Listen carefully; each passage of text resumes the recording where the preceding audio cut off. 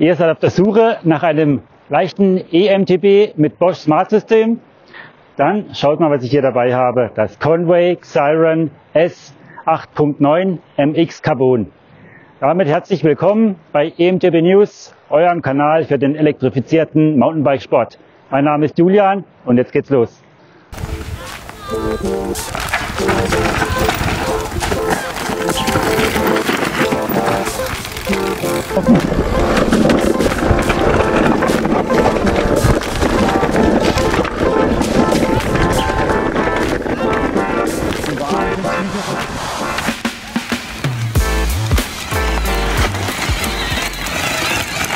Das Conway Xyron S 8.9 MX Carbon.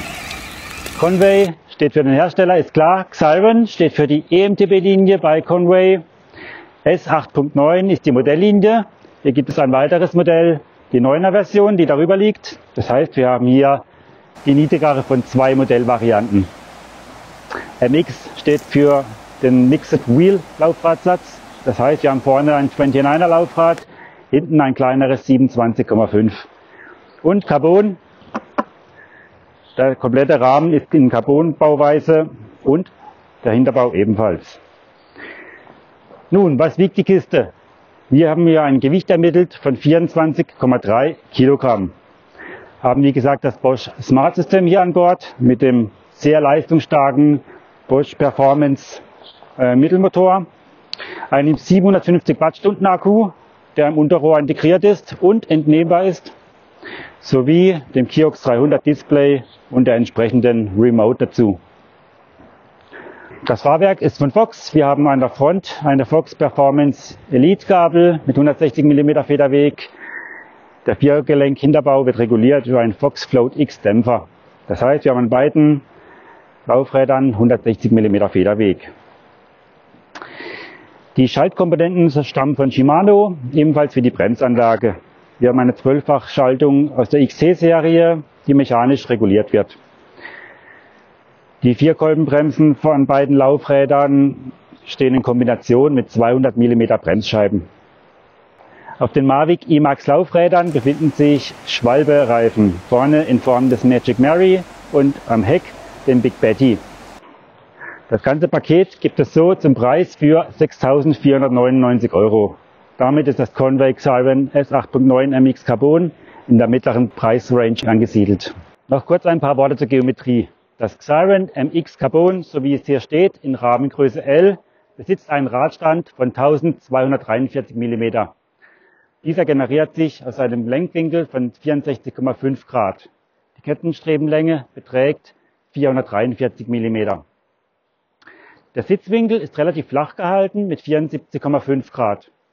Der Reach beträgt 454 mm, der Stack 646 mm.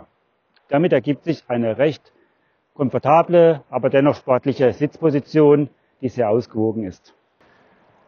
Kommen wir zum Fazit mit dem Conway Xyron S 8.9 MX Carbon. Ich habe dieses Bike über 400 Kilometer die letzten 3 Monate gefahren, war dabei viel unterwegs im Dahner Felsenland, am Lago Maggiore und natürlich überwiegend hier im Schwarzwald, wo ich beheimatet bin. Für wen ist dieses Bike geeignet? Ich finde, es ist für einen großen Einsatzzweck ausgelegt. Du kannst sowohl Enduro-Touren fahren, klassische Touren, hast auf dem Trail Spaß, kannst aber auch einfach weite Strecken fahren und normale Touren. Durch das, dass quasi die Sitzposition sehr ausgewogen ist und dir andererseits mit 160 mm Federweg doch auch einiges geboten ist, um es mal krachen zu lassen. Richtig gut ist natürlich der Bosch-Antrieb bzw. das Bosch Smart System. Kein Antrieb in dieser Klasse ist meiner Ansicht nach so dynamisch, effizient und hat so viel Leistung. Es ist immer wieder erstaunlich im Vergleich zu den anderen Konkurrenten dieser Klasse, wie zum Beispiel einem Yamaha oder einem Große oder einem Shimano, wie dominant der Bosch-Antrieb hier funktioniert. Im Tour Plus Modus beispielsweise bin ich einmal über den Schwarzwald gefahren mit 84 Kilometer Streckenlänge, über 1400 Höhenmeter und habe dabei gerade mal 72% Akku verbraucht. Am Lago Maggiore, steile Uphills im felsigen Gelände, da zieht der Bosch-Motor einfach unglaublich gut hoch, so dass er in der Kommzeit, die im Artikel verlinkt ist, deutlich 2 bis 3 Minuten vor dem Zweitplatzierten liegt. Dies ist einfach eine Dominanz, die spricht für sich. Was mir nicht so gut gefällt, ist hier diese Halterung von dem Kiox 300 Display. Finde ich einfach, ja, aus der Zeit gefallen. Das Display selbst ist natürlich super gut abzulesen, bietet eine große Informationsvielfalt und funktioniert einfach super gut. Die Remote dazu, ja, hat 7 Knöpfe. Finde ich während der Fahrt einfach sehr unpraktisch zu bedienen, da man sich ständig vertippt, wenn es rüttelt und ja, das haptische Feedback einfach nicht wirklich gegeben ist. Im Stand natürlich kein Problem, da kann man alles schön ertasten, weil die Tasten in der Höhe leicht abgesetzt sind. Aber ich finde, hier sollte sich Bosch noch was einfallen lassen. Das Gewicht 24,3 Kilogramm finde ich persönlich richtig gut für ein Bike, also ein E-Mountainbike mit einem Bosch Smart System. Gibt es natürlich auch noch leichtere Modelle, aber da sind wir dann schon fast im 5-stelligen Bereich. Hier mit 6.499 €. Ist natürlich für den Normalverdiener jetzt auch kein Pappenstiel, aber ich sag mal, ist noch so die obere Mittelklasse, die noch halbwegs bezahlbar ist. Und man bekommt damit ein sehr, sehr gutes Gesamtpaket. Das Fox-Fahrwerk hat mir auch sehr gut gefallen, hat einfach ein sehr sensibles Ansprechverhalten, aber auch eine gute Endprogression, wenn es mal wirklich zur Sache geht. Sprich, das Fahrwerk hat auch gute Reserven. Von der Abstimmung her finde ich den Dämpfer ein bisschen straff, was aber auch nötig ist, weil im Uphill das Ganze ja auch noch funktionieren muss. Sprich, die Motorleistung und das ganze Gefüge von der Balance auf dem Bike darf im Uphill nicht im Heck versumpfen, sondern man braucht der Hinterbau so ein bisschen straffen Gegenhalt. Das ist eben so der Kompromiss, den Conway hier eingeht. Ja, wir haben eben bergauf eine sehr gute Performance, trotz der kurzen Kettenstrebe, was mich echt verwundert, und dem recht flachen Sitzwinkel von 74,5 Grad. Aber es funktioniert echt super gut. Ich denke, man sieht es in den Videoaufnahmen auch ganz gut. Ja, im Downhill dann, wenn es bergab geht und auf dem Trail, wie gesagt, der Hinterbau ist schon ein bisschen straff, nicht ganz so sensibel und schluckfreudig, aber er funktioniert trotzdem super gut. Und gerade wenn es trocken ist und im Sommer, finde ich, mag ich das auch, wenn da der Hinterbau auch so ein bisschen, ja, gutes Feedback gibt und nicht wirklich alles total wegschluckt. Man kann damit dann auch sehr aktiv fahren und das Bike gut pushen.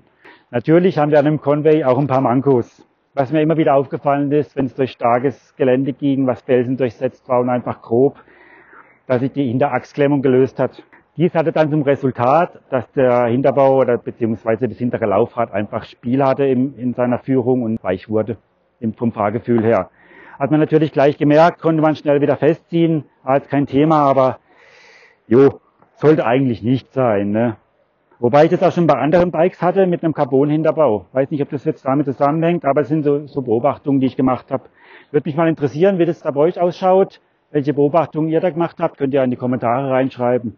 Dann, was haben wir noch an Mankos? 4A-Ladegerät bei einem 750 Wattstunden Akku mit über 20 Ampere-Stunden. Der ladet die halt ewig auf, ne? Bosch bietet ja auch ein 6A-Ladegerät an.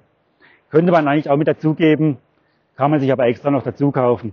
Die Laufradmix-Auslegung von dem Conway Xyron finde ich sehr gelungen. Natürlich hat man hier schöne Agilität durch das hintere Laufrad und eine gute Spurführung durch das vordere Laufrad. Also auch hier Daumen hoch.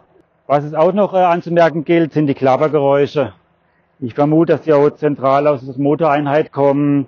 Das heißt, wenn wir einen Trail runterfahren und haben quasi keinen Druck auf dem Pedal, dann klappert die ganze Kiste und durch den leichten Carbonrahmen als Resonanzkörper fällt es natürlich nochmal mehr auf.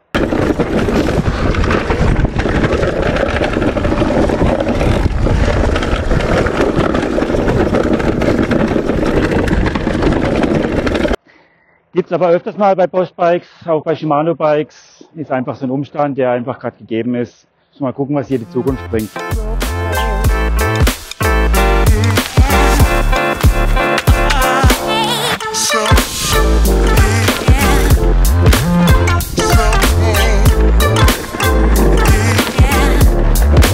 Ja, ich hoffe, ihr hattet mit diesem Video viel Spaß, konntet die eine oder andere Information mitnehmen und habt vielleicht ein bisschen das Interesse für dieses E-Mountainbike hier geweckt.